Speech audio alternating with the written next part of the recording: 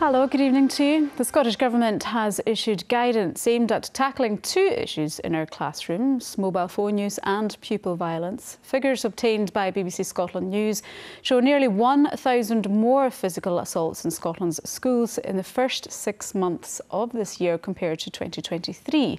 Ministers say the plan aims to create safe and consistent environments in schools, but teachers and unions say it doesn't go far enough. Louise Hosey has more. Well, mobile phone use in the classroom was the focus of separate guidance, under which head teachers will be backed if they want to ban phones entirely. It's in an effort to cut down on distracting notifications and of the videoing of acts of bullying. Katrina Renton reports.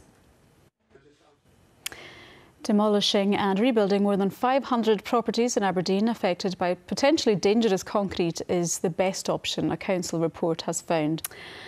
To football now, and it was a mixed night in Europe for a Scottish club. All your weather now, Christopher. Good evening.